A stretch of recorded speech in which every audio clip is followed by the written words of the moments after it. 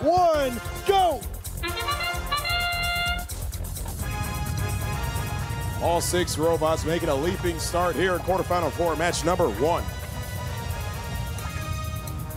Both sides of the cargo ships will have some hatch panels placed. Looks like Team 3390 attracted some fouls from the referee.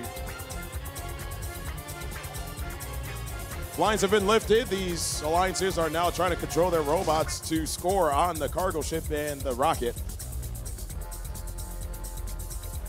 Looks like, as usual, there will be a defensive bot. For the Red Alliance, it'll be 4159. That's Robotics out of Lowell High in San Francisco. While their alliance partner, 5499, wastes no time whatsoever filling up that Red Alliance cargo ship. They have now completely filled up the cargo ship. It is ready for launch at the end of the match, and they still have a minute and a half left to go. That means they're going to start focusing on their rocket. Meanwhile, the Anatolian Eagle Bots, the wonderful team out of Turkey, will begin work, or continue work, I should say, on the Blue Alliance cargo ship. Other partners, 3880 out of Hawaii, places another cargo cover on the blue rocket on the far side of the field. A little over a minute remaining in the match. 57 red, 46 blue, your score so far.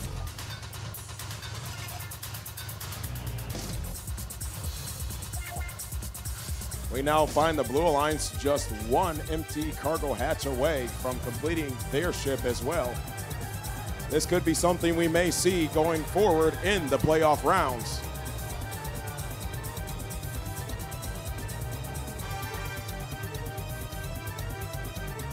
Red Alliance still in the lead. Team 4159 falling off of the half on the Red Alliance side of the field.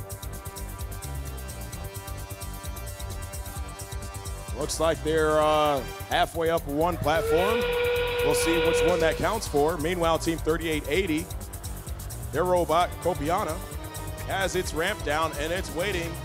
It's waiting for an alliance partner to climb up, and it'll be 3390, the Anatolian Eagle Bots. Climbing on to level 3, they potentially will have quite a few points from that in-game strategy.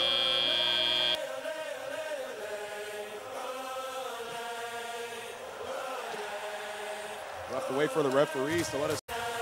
10-point victory, 80-7. Red Alliance taking that first match in this epic meetup. And with that, we are now done with the first.